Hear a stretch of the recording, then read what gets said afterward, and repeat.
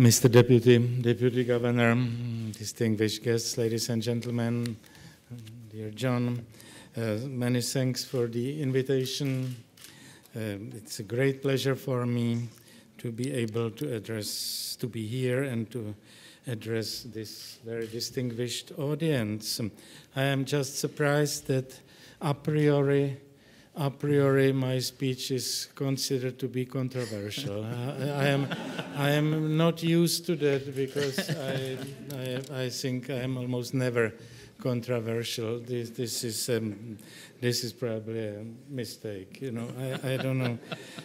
I am especially convinced that my political stances vis-à-vis many issues of the current world have been becoming more and more mainstream. So I am afraid that the other speakers are controversial. I am just someone who is not very aggressive. Second, Mr. Deputy Governor, thank you very much for inviting us to be here on the premises, in beautiful premises of the Hungarian Central Bank.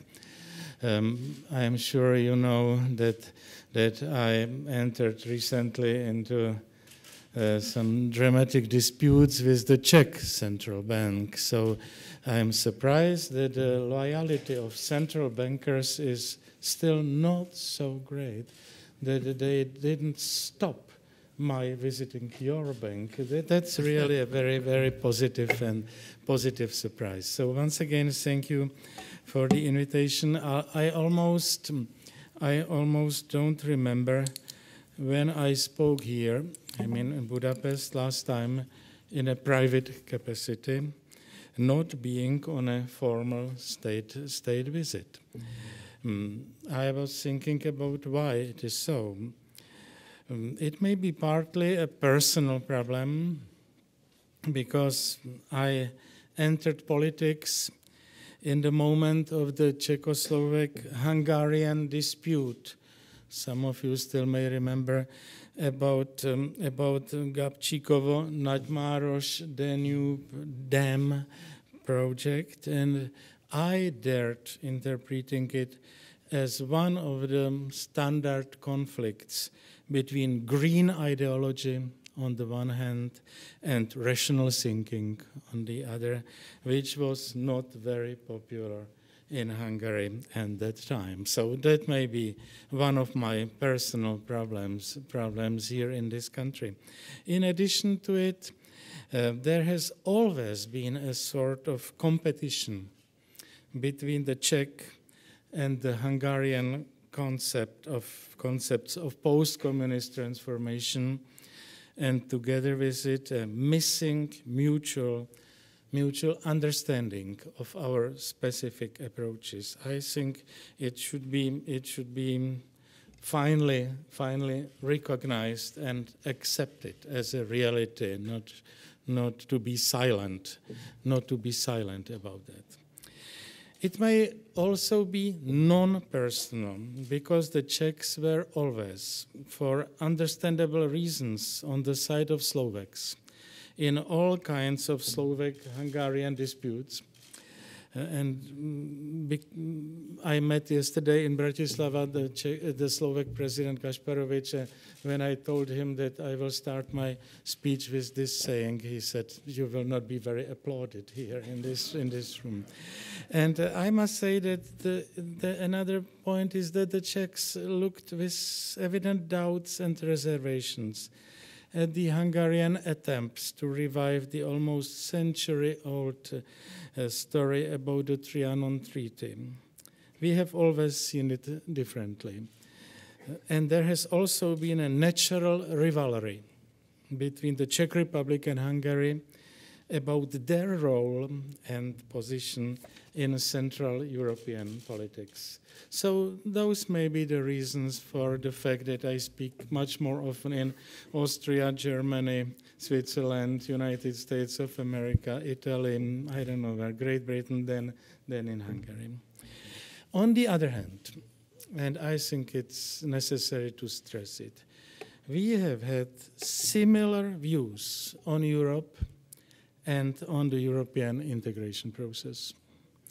When I was here last time on my farewell state visit in December 2012, my talks with all Hungarian political leaders showed me quite convincingly that our views on the EU are very close, and I would say closer than with political representatives of other European countries. This must be also recognized and openly stated. I don't know how Hungary celebrated the 10th anniversary of its EU membership a few days ago, and I hope to get some information about it during this visit of mine here. But in the Czech Republic, I must say there were no celebrations. With the exception of the current political elite, which vehemently tries to differentiate itself from the previous political leadership, which means from the former president, from the former right-of-center government, the support of the EU is at the lowest level ever, and probably the lowest in the whole European Union. The latest figure in the recent opinion poll is that 28% of people believe in the European Union. I wouldn't say only; it's too much for me still.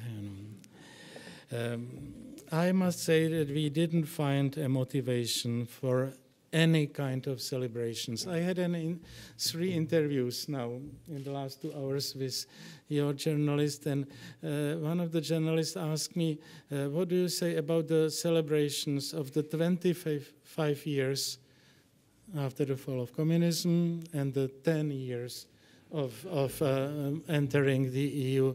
My answer was, hopefully it will be published, my answer was, really, we plan to celebrate the 25th anniversary of the fall of communism. We just want to remind us of the 10 years of EU membership. So the difference between to celebrate and to remind is, in my opinion, the proper description of the situation. I must say that serious analysis is missing, and propagandistic statements are meaningless. We don't expect, however, that even a serious, unbiased, politically neutral cost-benefit analysis would give us a favorable outcome for the impact of our membership in the EU. Such an analysis is, of course, technically and methodologically very complicated because of its multidimensional character. The EU membership was also not a controlled experiment. We didn't live in a vacuum.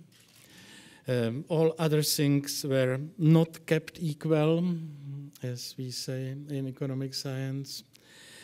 The ceteris paribus condition was not fulfilled. So to analyze it seriously is almost impossible. At the same time, it is quite evident that we have not, 10 years ago, we didn't enter a healthy, prosperous, fast-growing economic area, and we have not entered a truly democratic entity. I will try to develop these points a little bit. We also observe and can easily document that we have been getting almost every day new and new proofs of the loss of our sovereignty. In the first 10 years of our EU membership, we had to accept 3,600 European directives, 3,600, and were forced to pass almost 500 pieces of EU legislation. With growing despair, some of us witnessed the gradual reversal of our liberal reforms, which were done immediately after the fall of communism at the beginning of the 1990s, into a new form of government interventionism. In spite of our relatively successful fights with all versions of third ways 20 years ago, because we wanted to follow the first way, capitalism, we feel now that the EU membership brings us back from capitalism to a modern form of European socialism, to a new administratively organized society. People like me have been afraid of all kinds of slippery roads, to use the Hayekian phrase, the slippery roads which lead to socialism. It reminds me, and now I come to Hungary, it reminds me of my speech at the highly discussed and highly contested international conference about reforms in communist countries in February 1989 in Győr.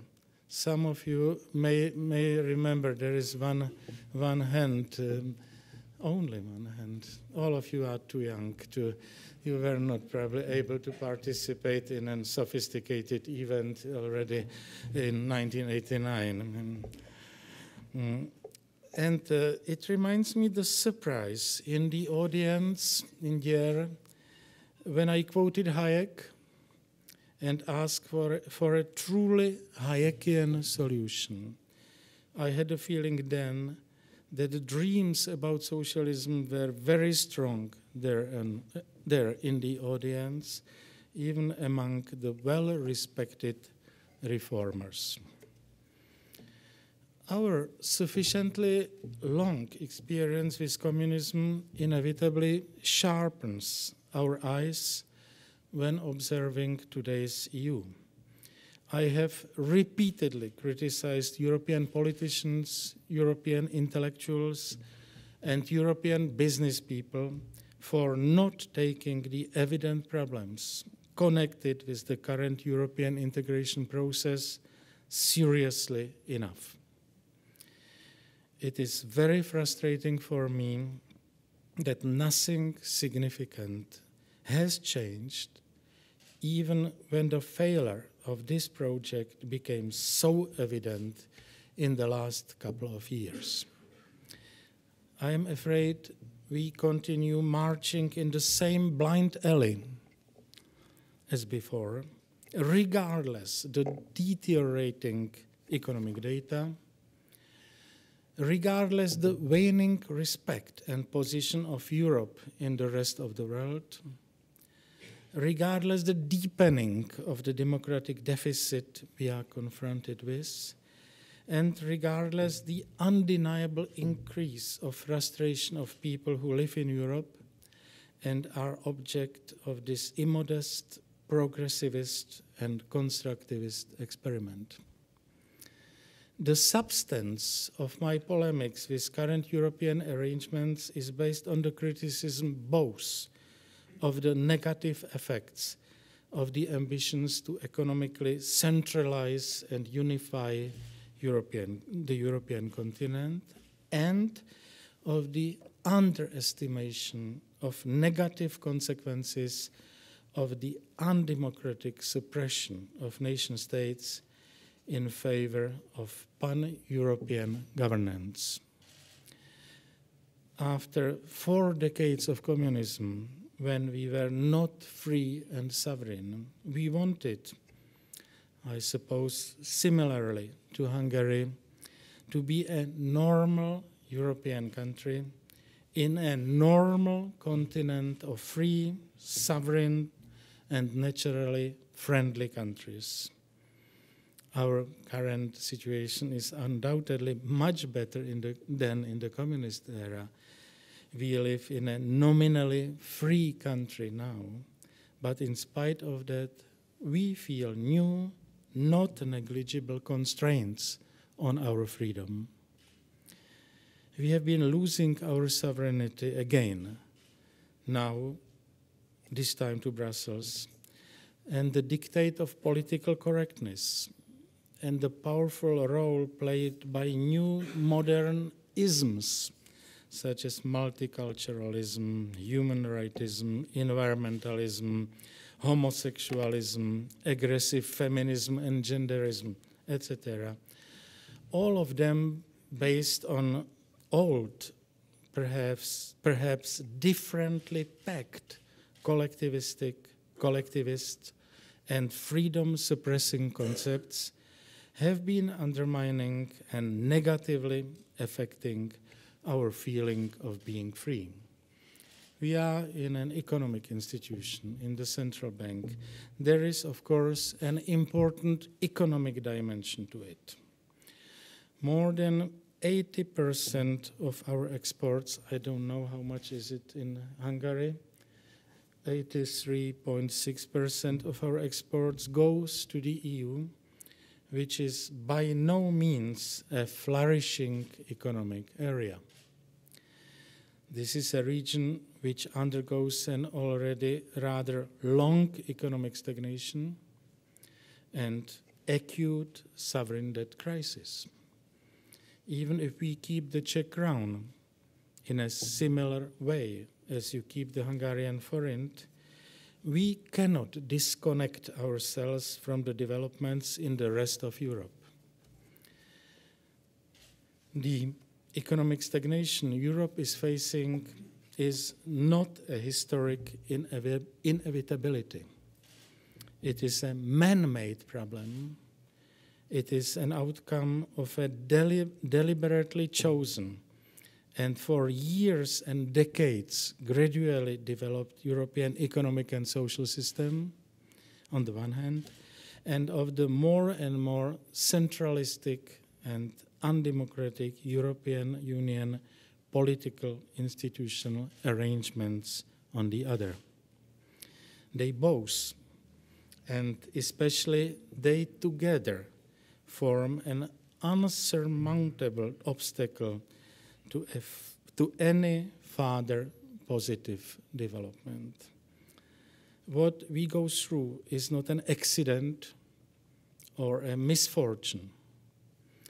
It is a self-inflicted problem. It is a self-inflicted injury. Hundreds of small, at first sight, innocent details have metamorphosed into a serious systemic problem. It is evident that the European overregulated economy, additionally constrained by a heavy load of social and environmental requirements, operating in a paternalistic welfare state atmosphere, cannot grow. This burden is too heavy. If Europe wants to restart growing again, if Europe wants to solve its many daunting social problems, it has to undertake a far-reaching transformation of its economic and social system. This is my proposal number one. A far-reaching transformation of its economic and social system.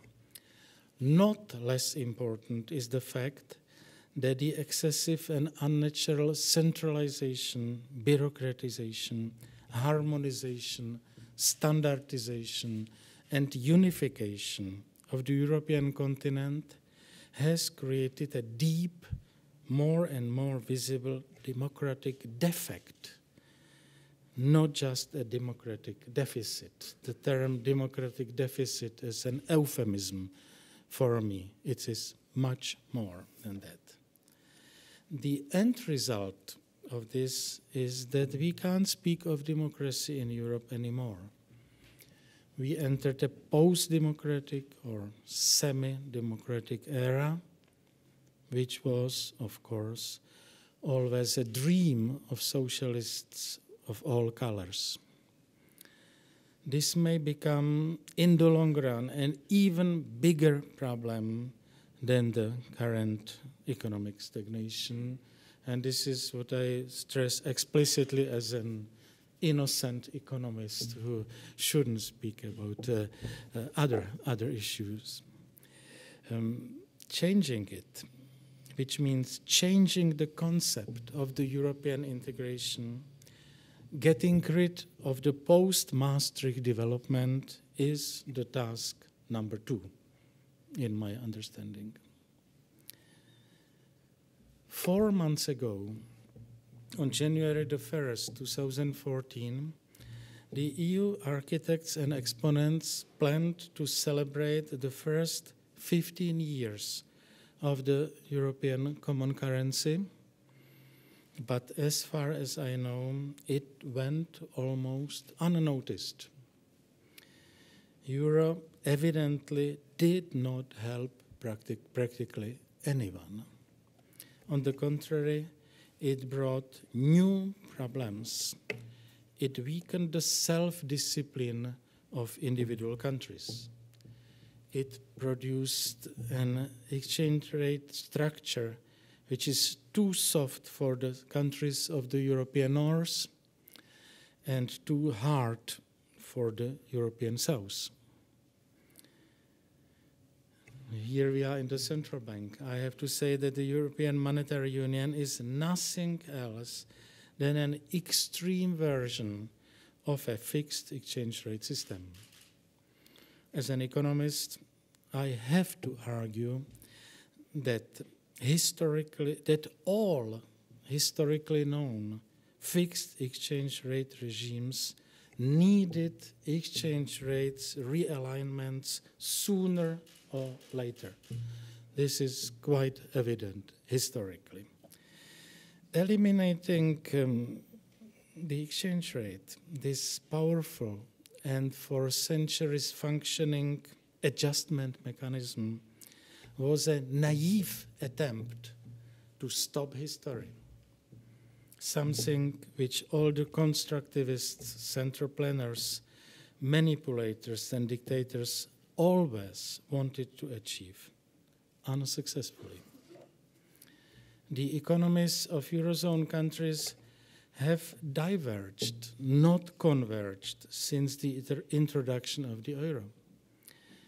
The erroneous belief that the very heterogeneous European economy could be, in a relatively short period of time, made homogeneous by means of monetary unification belongs to the category of wishful thinking.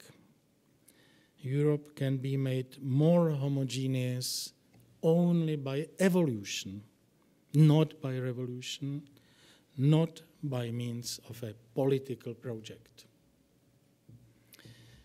When discussing the current European problems, I find it wrong to concentrate on the well-known weaknesses of individual EU countries.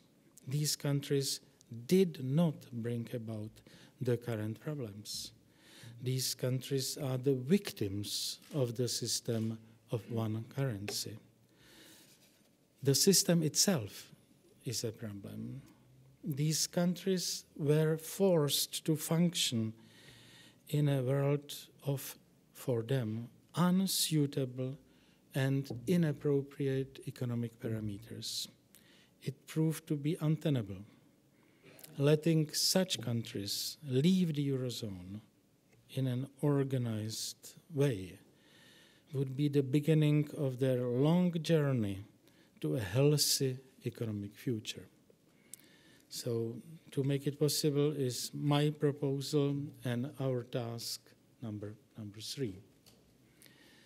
Some critics say that it was a mistake to establish a monetary union whose members enjoy, according to them incorrectly, fiscal sovereignty. They are therefore in favor of a genuine, full-fledged fiscal union and don't want to hear that the people of Europe want to retain fiscal sovereignty of their nations. If I understand it correctly, this is also the stance of the people of Hungary. Establishing a fiscal union in Europe should not be our task. On the contrary, our task should be to continue guaranteeing fiscal sovereignty of individual EU countries.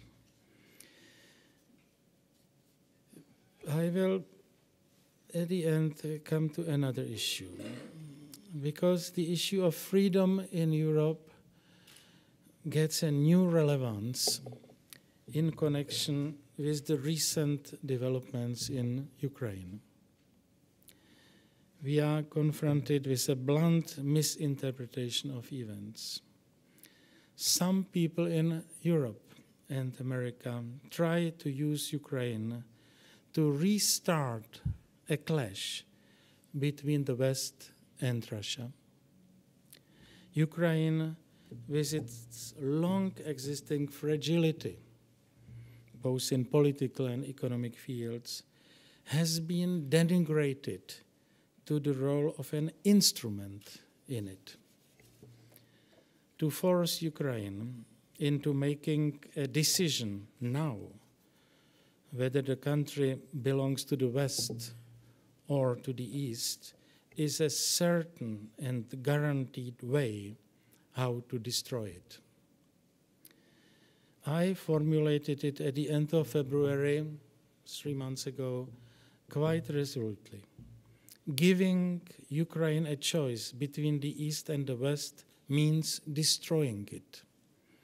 It leads the country into an insolvable conflict that cannot have but a tragic ending. This is exactly what we see developing in front of our eyes. The mainstream media and politicians use the many times proved to be effective Orwellian newspeak. They try to tell us that they do intervene in Ukraine in an attempt to save, or perhaps introduce, freedom and democracy there, whereas the only way to save or introduce freedom and democracy there would be to let Ukraine solve its own problems without foreign intervention, both from the West and from the East. I expect that someone will remind me now of the Russian behavior in Crimea and compare Soviet intervention into Czechoslovakia in August '68 with what happened in Crimea several weeks ago. It would not be fair. The recent violent political destabilization of Ukraine was not a genuine domestic political uprising, but an imported revolution. Its organizers had other plans and ambitions than to introduce freedom and democracy there. The Orwellian shift of causes and consequences is here, to my great regret, is here again. At the beginning of March, we formulated in a political statement of my institute in Prague, of another think tank in Central Europe, we formulated it in the following way. The sequence of causes and consequences is evident. It went from the events in the Kiev Maidan to the Russian troops in Crimea. Partial events should not be taken out of context. The problem is that the victims of this all is Ukraine and the people who live there. They didn't need it, and they did not deserve it, even though the responsibility of Ukrainian politicians for not succeeding in solving the long-lasting Ukrainian problems for more than 2 decades after the end of communism is enormous and inexcusable. Other victims of today's events are, I'm afraid, the European Democrats. The atmosphere of confrontation, danger, and fear will be quickly misused to further accelerate European unification and to create a centralized European superstate with a rather limited right to hold an independent opinion.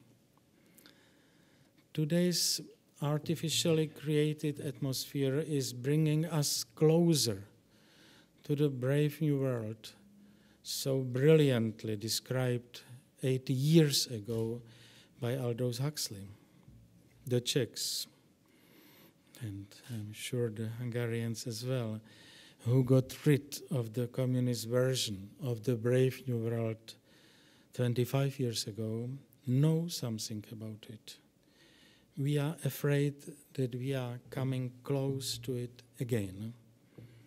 To my great, the EU as an institution is to some respect responsible for it.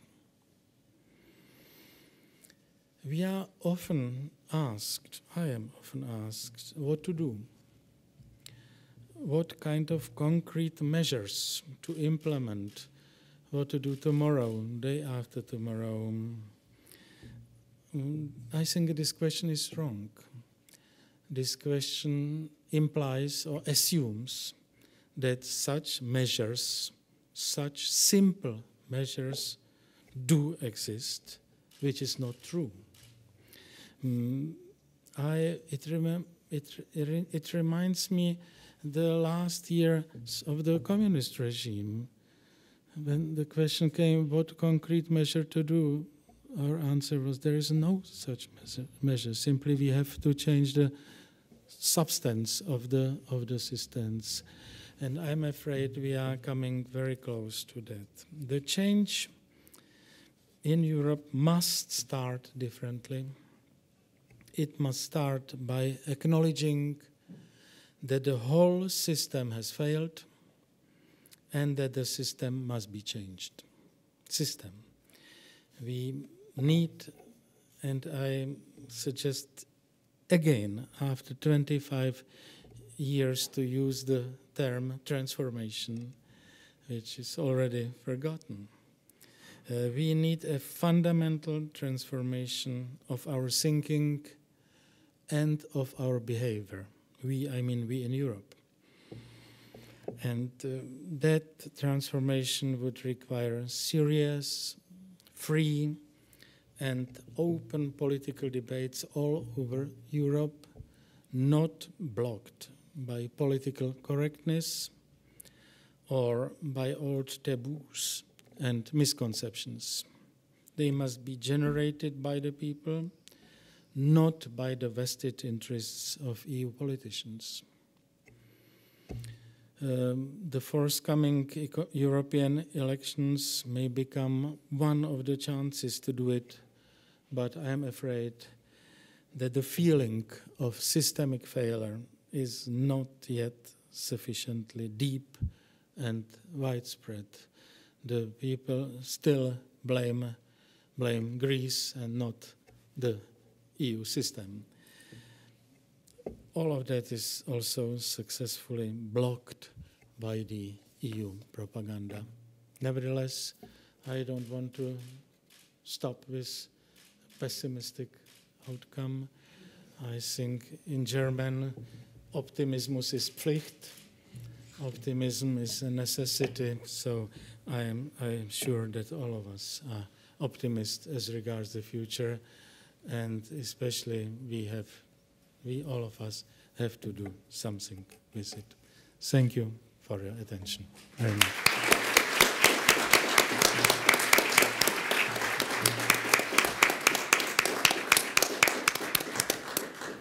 You must admit that it was not provocative. That it was, Well, I have to say you have lived up to my introduction, Mr. President. Thank you very much indeed. That was indeed provocative, despite your last-minute burst of optimism. And I'm sure it's going to evoke reactions for and against from the floor. So we have some young ladies with microphones and young people with microphones. And if anyone who would like to ask a question would raise their hand. We'll try to get the microphone to them, and if they would be kind enough when they ask the question to preface it with their name, and if they represent an organization, the name of the organization they represent. So first of all, can I have the first question, please? Thank you. My name is Charles Kovac. I don't represent anybody, but I had the honor and pleasure of listening to Your Excellency in Washington in 1989. You made a reference to your speech in Jur. I had the pleasure of listening to it in Washington. I think it was the Atlantic Council or some such body of the good and the great.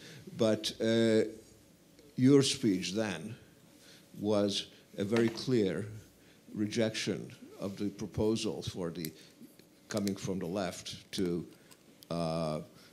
go along with Russia, to not be too aggressive or too strong in trying to become a Western country. And I still remember your speech then, and I think we and Eastern Europe and we in the West owe you a debt of gratitude for that. Now, if I may turn to your present speech, about skepticism in Eastern Europe about the EU, which, for what it's worth, I agree with your arguments. But when you consider how much money the EU is giving to these countries, I mean, Hungary is receiving something like 4 billion euros net per year. That's about 4% of the GDP. It may be a similar number in some of the other countries. They're very high numbers.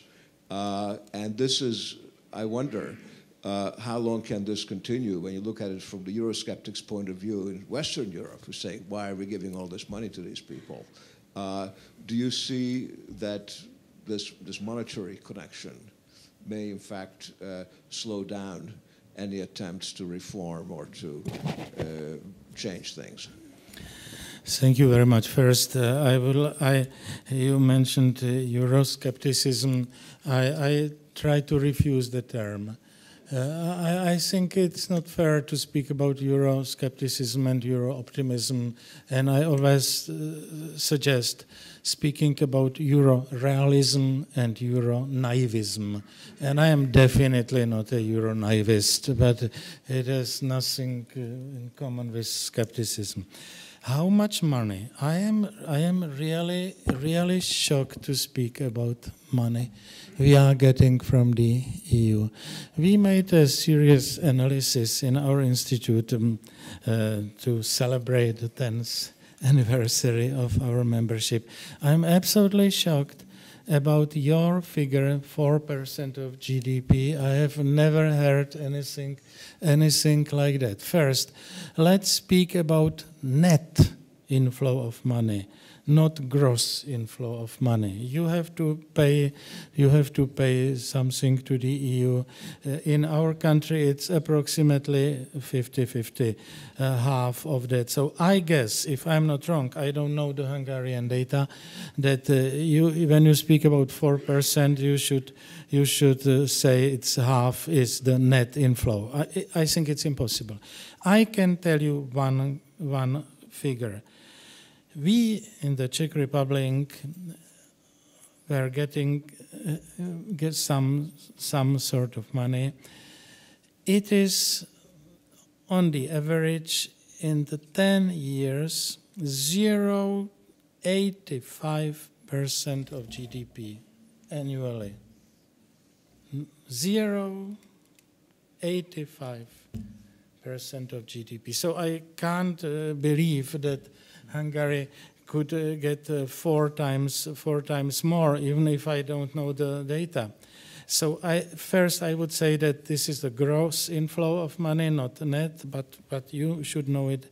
You should know it better. Definitely, the Hungarian GDP is lower than the Czech GDP, which means that you can get more money from the EU than the Czechs. That's probably true. But I am absolutely sure that your 4% is a mistake, and I would be very pleased to use my next 2 days here in Budapest to know more about that. Second, if you look at the EU money, I don't know what's the experience of Hungarians.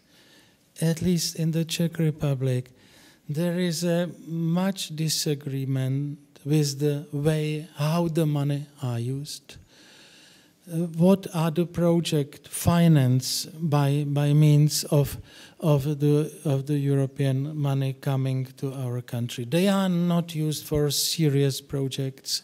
The main item, at least in the Czech Republic, and it's the slogan in the country, is that the main effect of the EU money is that in the Czech Republic is something which is very easy, something which is considered positive in any respect. So the main use of EU money in the Czech Republic is to build the bicycle paths, roads near the villages and cities. Wherever I came as president of the country to the small village, the mayor of the village of the small city said to me, "We built a bicycle road around the country." So I don't want to trivialize the issue. Nevertheless, one of the big problems is the way how the money is used, because the priorities, where to put it, is in the hands of the EU officials, not of our officials. That's my first point. Second point, I don't know whether you have the same, I'm sure you have the same experience. One of the most important features of the EU fiscal transfers is the so-called co-financing. I would be very pleased if the EU decides we built this project. We made all the necessary and cost-benefit analysis, and we decided that this project is okay.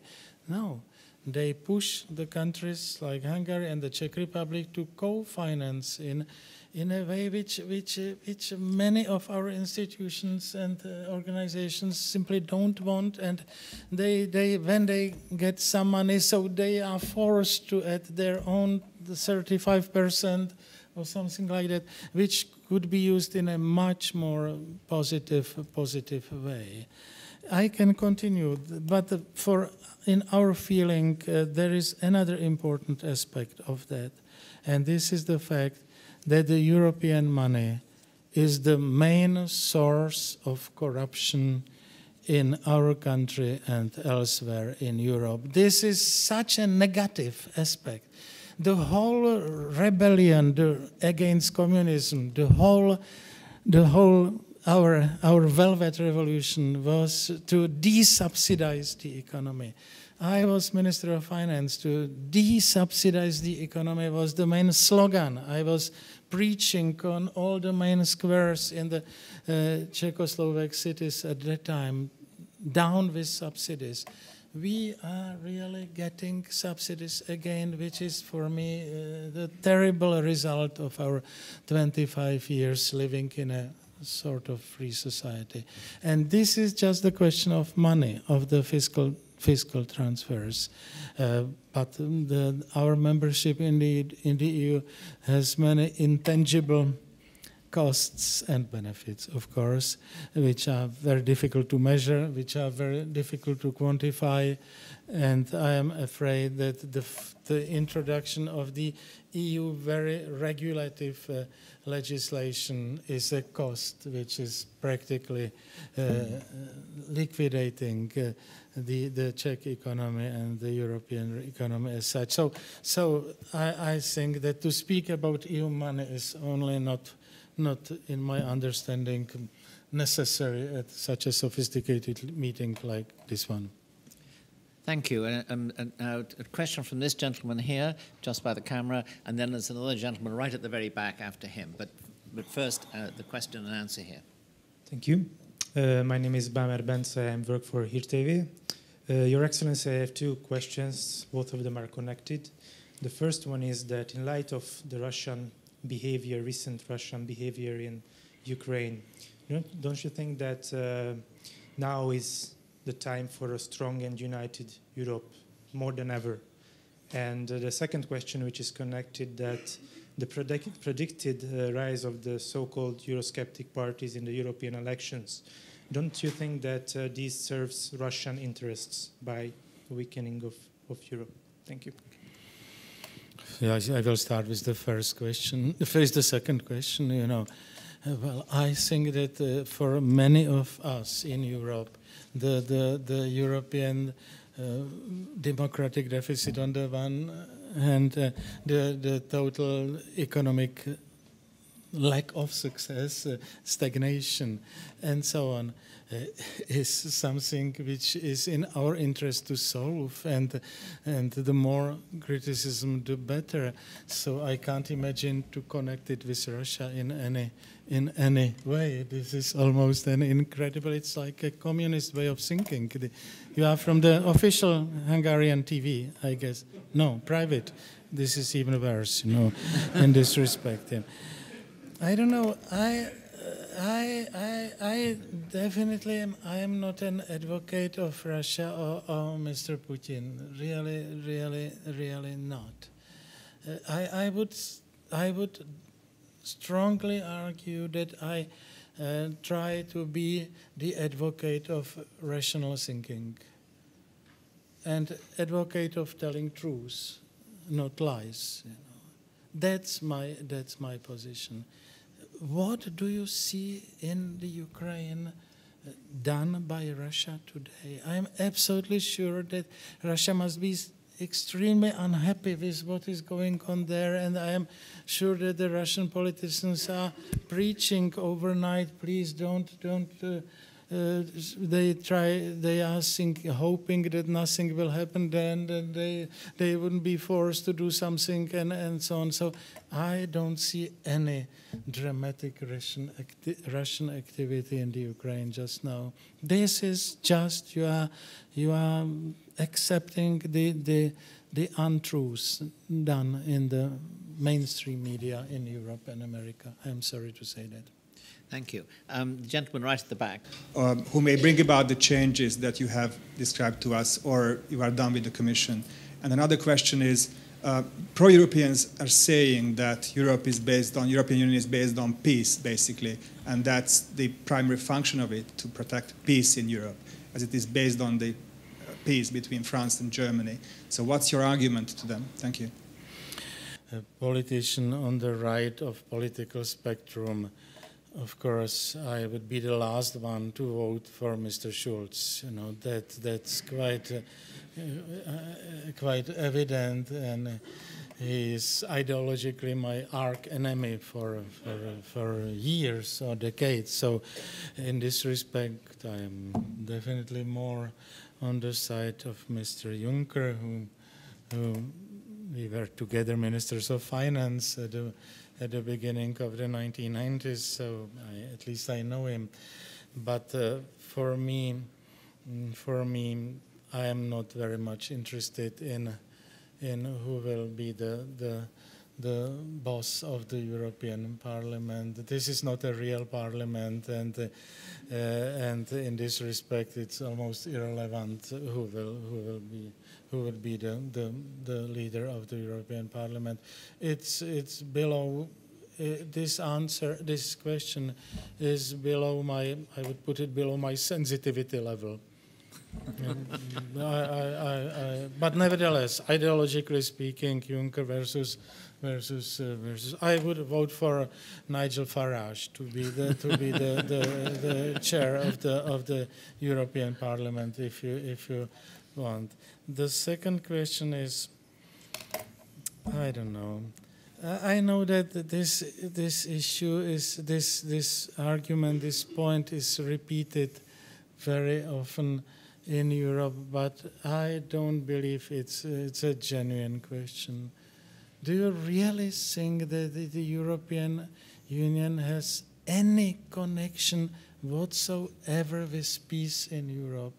This is beyond my imagination and beyond my fantasy. Really, the European Union is a centralistic, bureaucratic, regulative institution, and the connection with peace in Europe is zero, non-existent.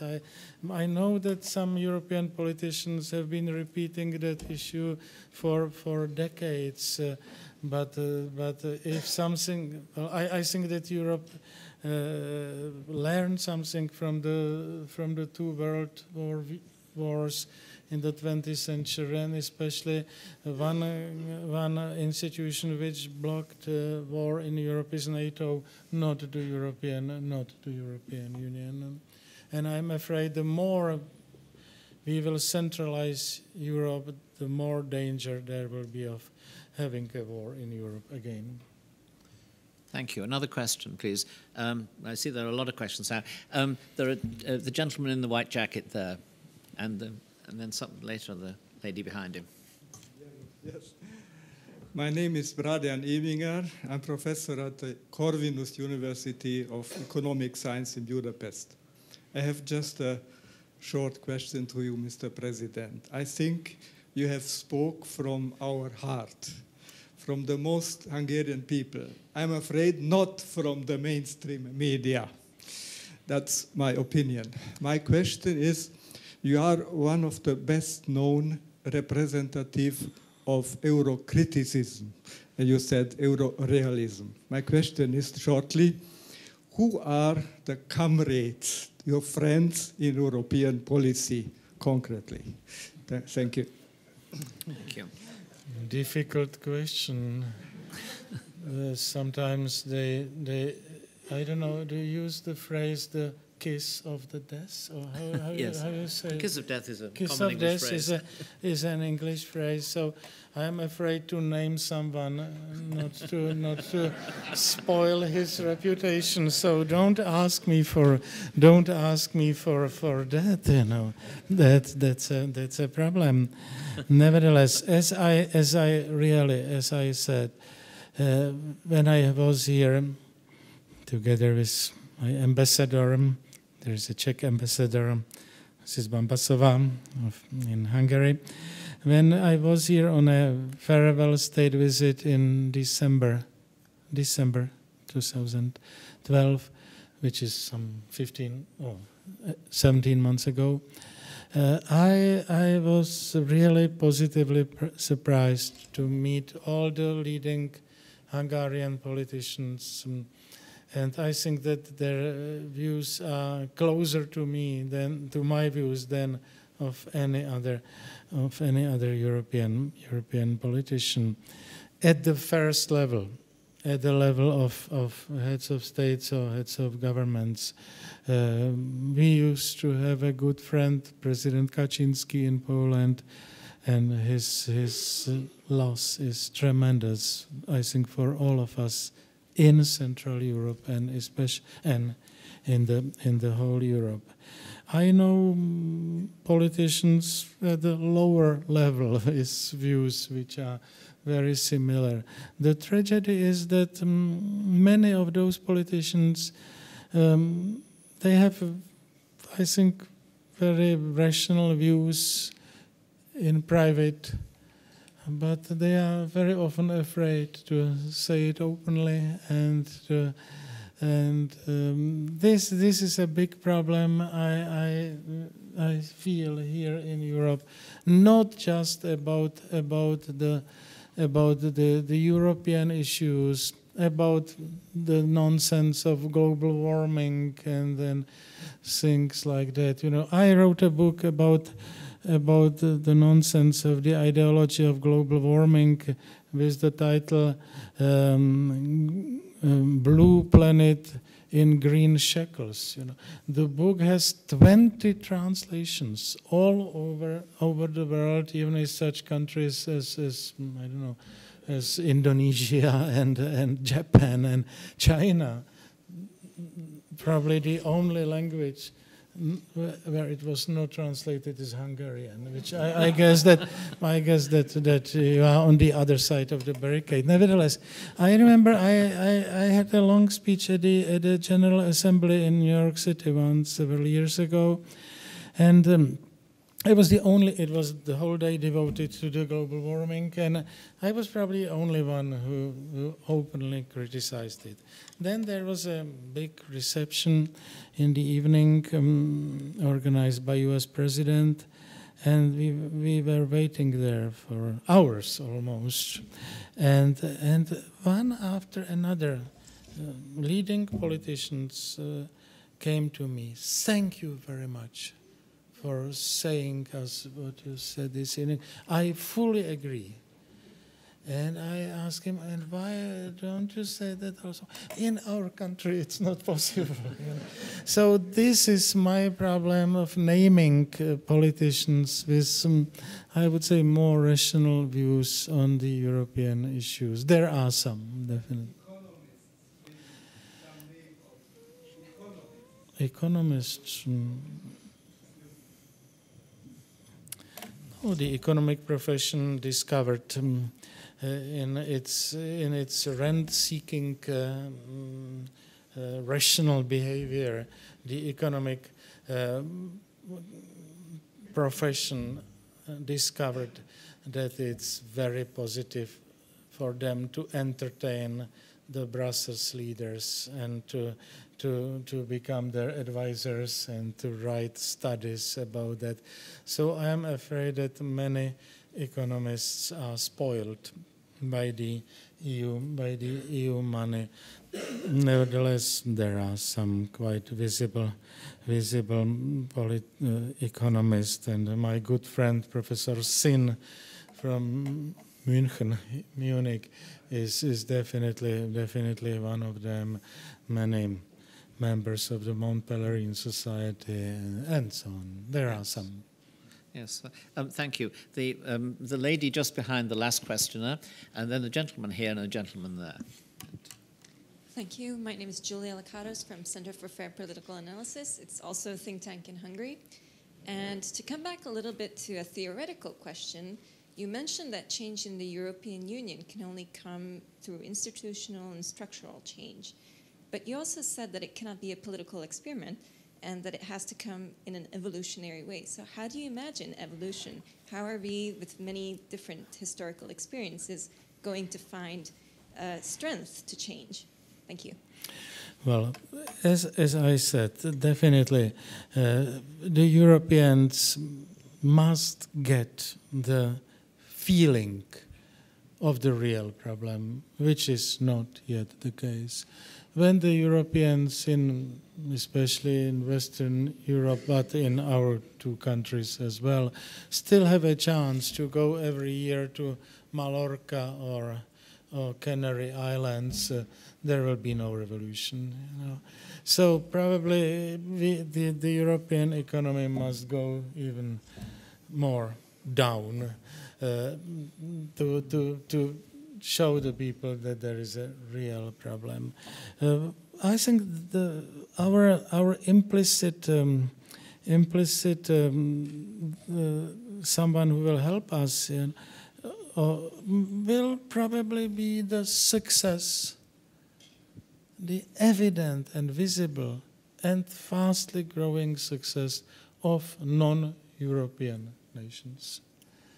Definitely the European train goes very slowly.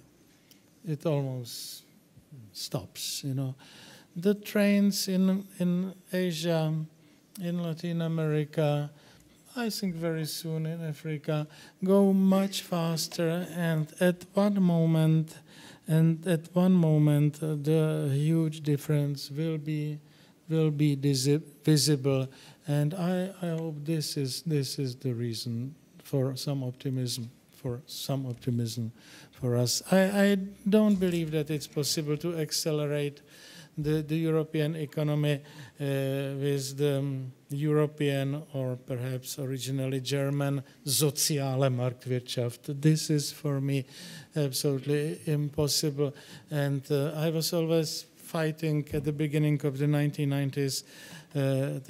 My famous slogan, well contested, of course, was market without adjectives. Some of you may remember that phrase. So the soziale Marktwirtschaft, that model, now augmented by all the crazy environmentalist argumentation, is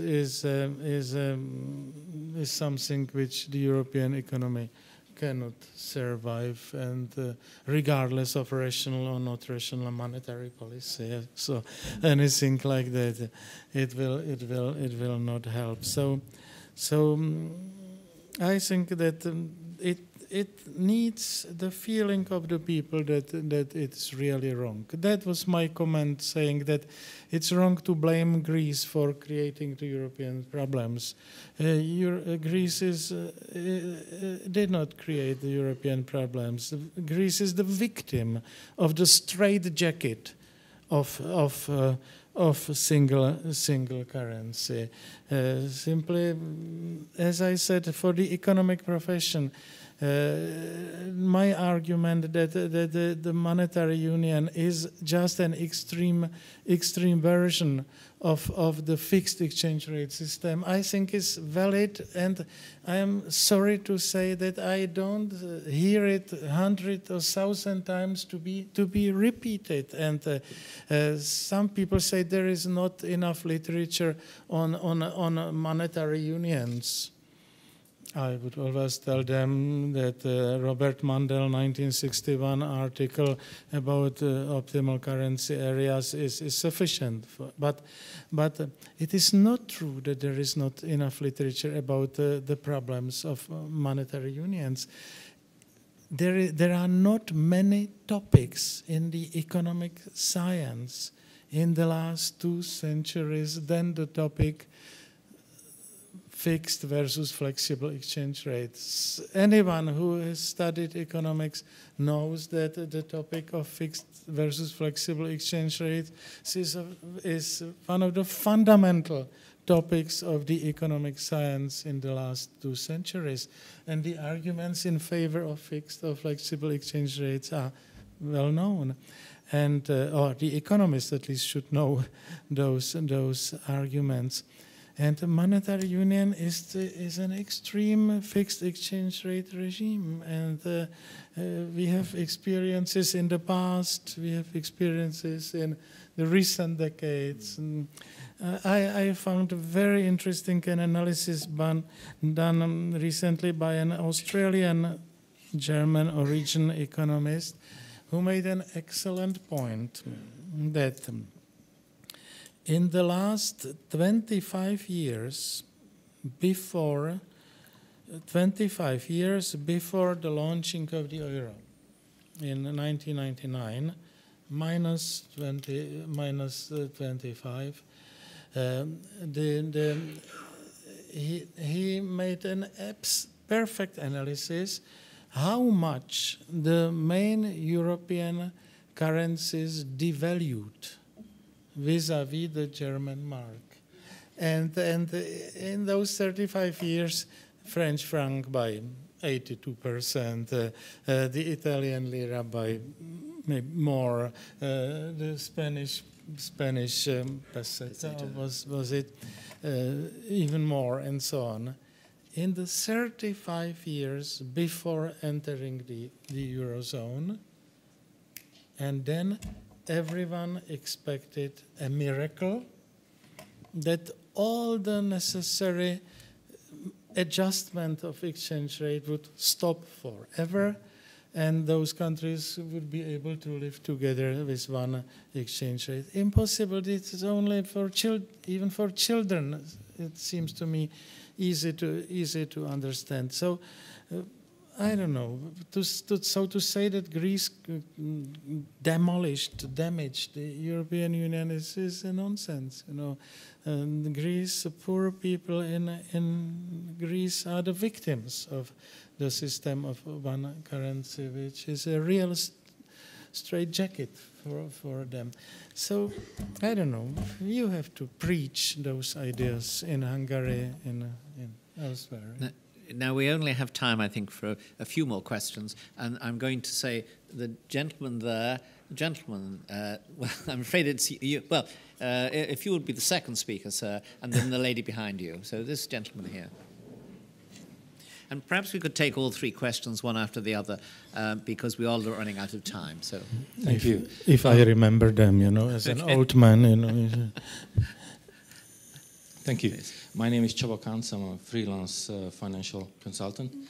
And could I, Mr. Klaus, challenge you on your point when you said that the European project has contributed to an extent of zero, practically zero, to European peace in the last 60 years, which I find really a bit outlandish, but anyway, I mean, that's your point. Don't you think that it's a kind of historic pattern that whenever the economies are cooling down, when boom turns to bust or stagnation, national elites try to divert social tension to the outside world, and former national grievances or national rivalries turn into hot issues. That's what we see these days in Northeast Asia, where they do not have supranational security and economic / political institution. Whereas here in Europe, we had a kind of functioning German Franco agreement and a kind of peace process. So don't you think that it did contribute? Okay. Sorry, Can you wrap indeed, up quickly? Thank you. Indeed. To the question, I see your point on several critical points on federalism. Don't you think that instead of this kind of U.S. type of federalism, which it doesn't have its roots in Europe, a kind of Swiss type federalism would suit more to the continent? Thank you. Then the gentleman here in the... thank you. You are being passed the microphone. It's just behind you. I am Peter Kleckner. First of all, President Klaus, I would like to thank for your presentation, which was very, very stimulating for me. So I thank you very much. And you have mentioned that it absolutely would be necessary to change the system of the European Union for our future. I agree with this statement, with this sentence, but I would like to add something to this statement. That means we are in the European Union. We are inside. Your country and our country is also inside. That means we have the task to change the European Union. And in connection with this statement, I would like to put a question about to you about your opinion about the Visegrad 4 cooperation. What is your opinion? Can the Visegrad 4 countries to help in reaching the development of the right development of the European Union in the future? Thank you. And would you pass the microphone to the lady behind you? Thank you. Thank you very much. My name is Anna Shai, and I'm just asking this question out of personal interest. You said that you weren't being provocative, so let me be. You said that essentially, if I understood it correctly, essentially what you said is that speaking about a deficit of democracy is an understatement, and also you seem to be have a liking of the word Orwellian. So, do you think that the EU, or a bit more broadly speaking, those isms or ideologies, and let me be quite provocative indeed, but do you think that they have a tendency or a capacity to enforce or generate in any way totalitarianism? Thank you. Mr. President, if you'd like to make this your final remarks as well. Final remarks. So we will have at the end totalitarianism. So I probably must be very, very quick and very short. I really don't believe the seriousness of and sincerity of the arguments about peace. This is really beyond my grasp, beyond my understanding. I don't see anything peaceful. It's just political opportunism of the current political European leaders when they have no other good argument in favor of the European Union to start speaking about the war in Europe. This is such a cheap argument that I almost don't understand that someone can do it. So I'm sorry. I don't think it's necessary to speak about it anymore. This is simply not true. To diverge, if I follow your questions, to diverge, you somehow suggested that the unsuccessful national leaders try to diverge. In a case of social tensions, try to diverge the guilt to someone else. I must say that my criticism of the European project is really identical. In the last 25 years, maybe I find new arguments, I discover new phrases, but if you take my speeches in 1990, where there was no euro, no 6 years of fatal economic stagnation in Europe, no indebtedness of European countries as it is now. Simply, my arguments are very similar, but I'm afraid that Europe has dramatically changed since that time, and there is a much more need for criticism. I see it quite differently. I am afraid that the European leaders in Brussels and their fellow travelers in individual EU countries are trying to diverge the social tensions into some topics. Just on the contrary, just opposite of what you say. I am not ready to suggest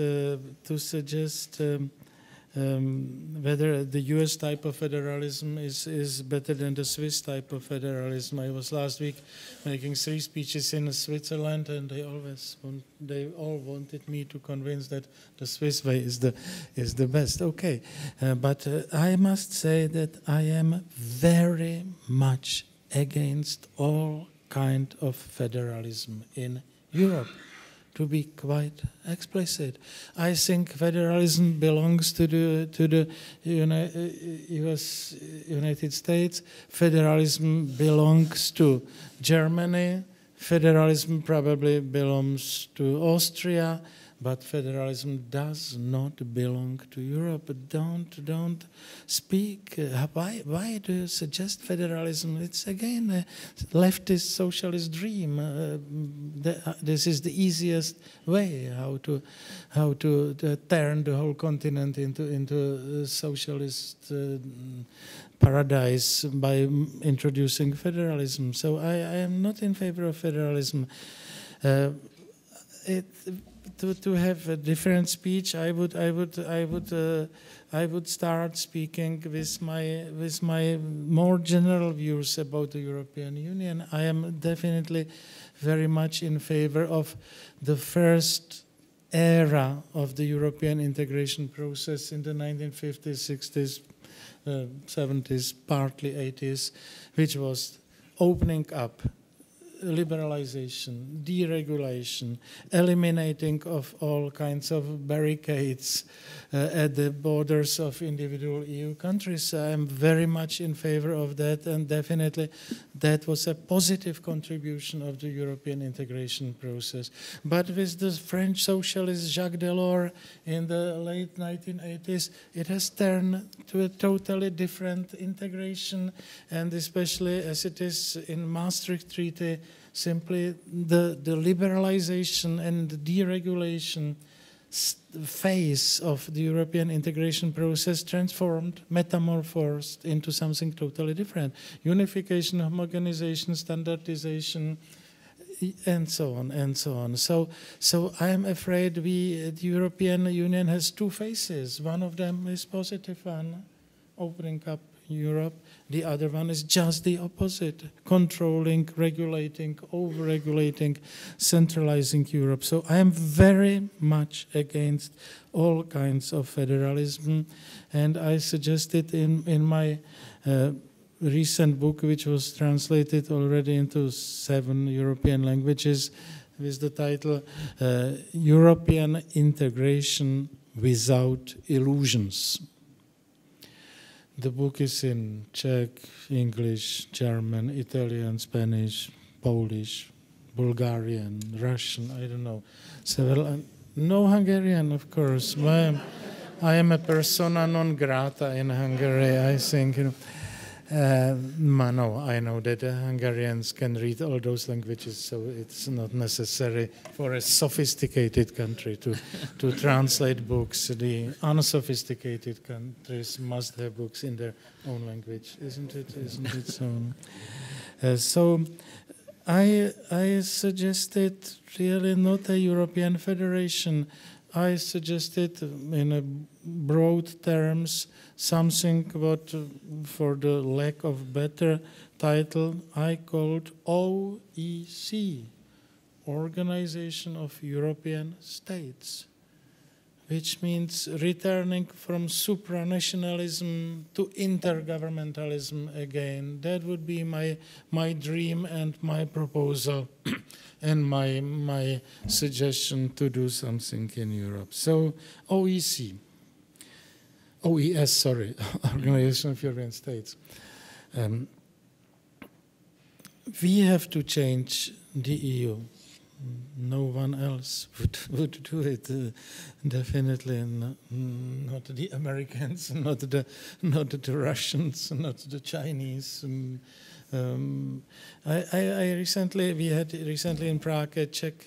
Do we have 5 minutes? Yes, absolutely. We had recently in Prague a Czech-Chinese investment forum, and a very sophisticated person, the first deputy minister of foreign affairs of China, was there, and we talk about some problems in the EU, and the Chinese guy listened to me and the prime minister. We were sitting together, and he said, "Well, it seems to me that you have to make a revolution in Europe."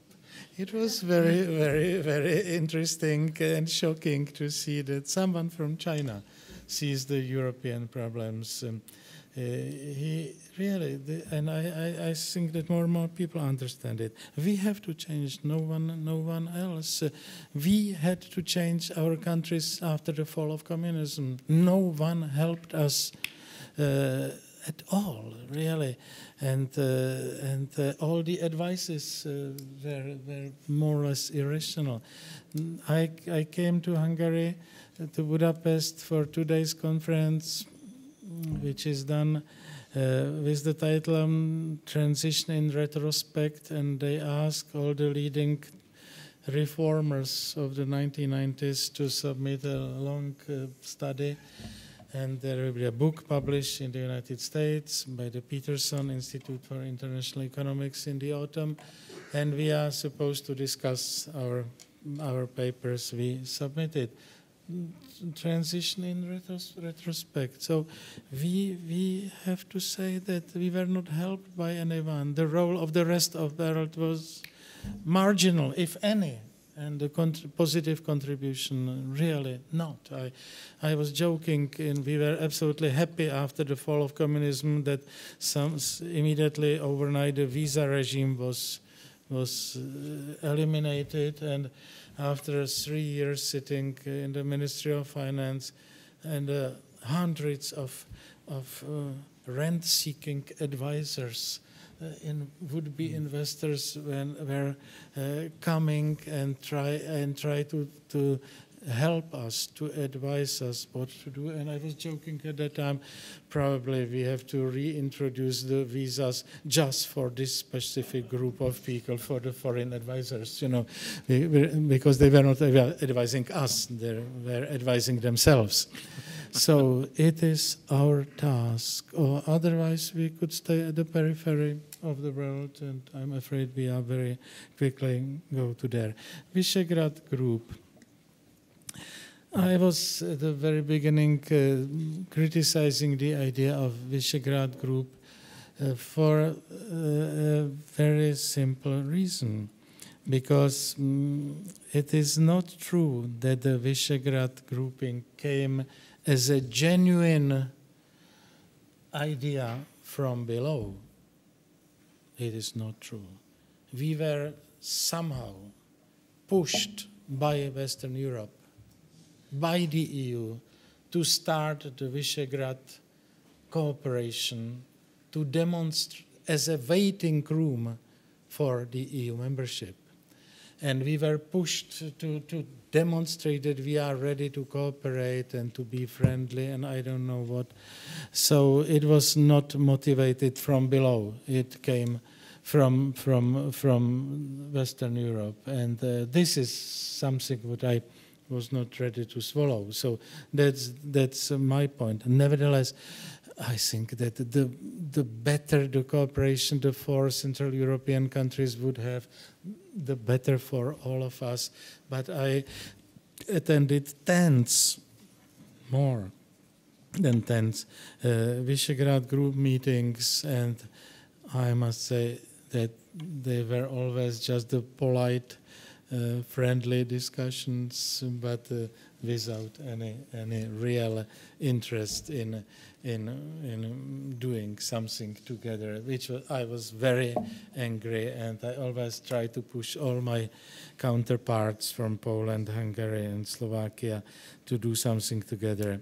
They were making nice speeches about Visegrad grouping, and I was the only one who was trying to push them into something. No one was interested. So to my great regret, Visegrad Group doesn't play any role. I'm sure that the 4 Visegrad Group presidents and prime ministers would say, no, that's not true. We are very important in the EU.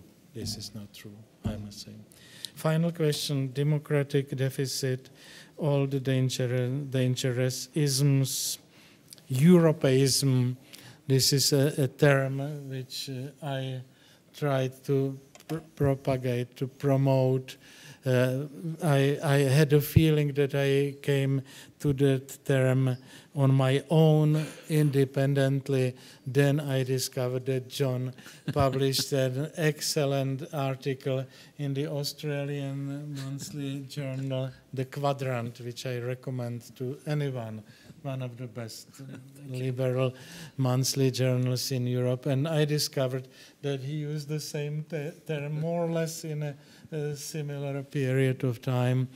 And this Europeanism as an unstructured, implicit, not explicit European ideology, because of its implicit character, it's very easy to use, and the argument is a conglomerate of all those isms this young lady mentioned and I mentioned in my presentation. So I am very much afraid of them. So communism is over, Marxism is over, but those isms are based on very similar attitudes, approaches, ambitions, and I am afraid.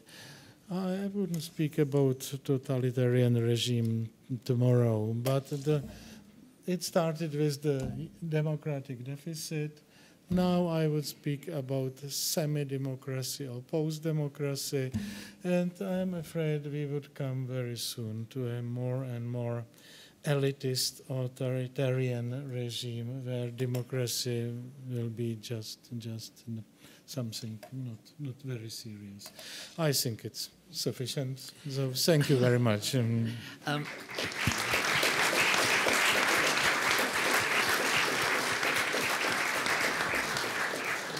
Ladies and gentlemen, before I close the meeting, I just want to say a couple of things. The first is that there's coffee and light refreshments here. We hope you'll join us in enjoying them.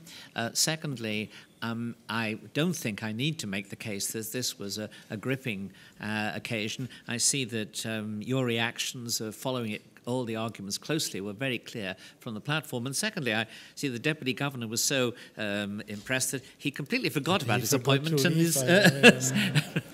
and is still here. And finally, a remark that you made, Mr. President, reminded me, your discussion of the kind of orthodoxy of opinion reminded me that when I was covering the accession debate in Hungary, I said to a politician at the time, I said, if all of the political parties are in favor of accession, who's against it? And he said, oh, the nation. Now, of course, that's not true, strictly speaking, but it is true that there is a kind of orthodoxy that gets, so to speak, is imposed by a kind of osmosis.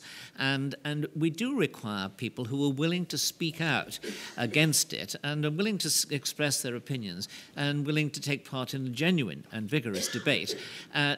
Mr. President, you have demonstrated again tonight, but you had demonstrated it many times before, that you're one of the politicians, one of the leaders who are prepared to do this. And even those who disagree with you violently, and I don't think there were many in the audience, but even those who disagree with you are in your debt for willing to take part in this debate, stimulate it, and make it real in political life. Thank you very much indeed.